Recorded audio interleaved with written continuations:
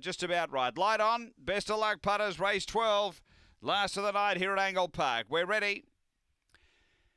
They're set and racing, and speed coming from the centre. Pawsome Sloan out well's going to drive and lead. Pawsome Sloan got over, cleared out by 3 or 4. Calix Bale doing the chasing. A couple away came Most Wanted. Next is Maestro Luke. Then came Manuka Boy. A couple away is Sayua. Springvale Dave, and back at the tail Enticement, but running along it's Pawsome Sloan. Out by 3.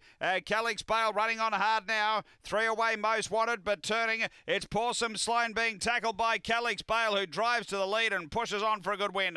Calix Bale beats Pawsome Sloan, Maestro Luke and Most Wanted. Then Springvale Dave behind those, Manuka Boy, Enticement. It was back toward the tail. Time here 30.98 after the running of race number 12. And the winner is 6 Calix Bale. Jack Trengove really came with a nice finish and gets the job done. Number 6.